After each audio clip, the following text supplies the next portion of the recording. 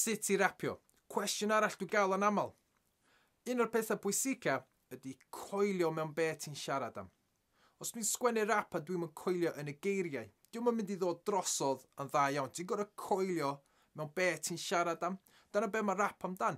Gynrychioli chdi, gynrychioli pwy ti, gynrychioli be ti'n sefyll am. Ti'n gorau coelio mewn be ti'n siarad am.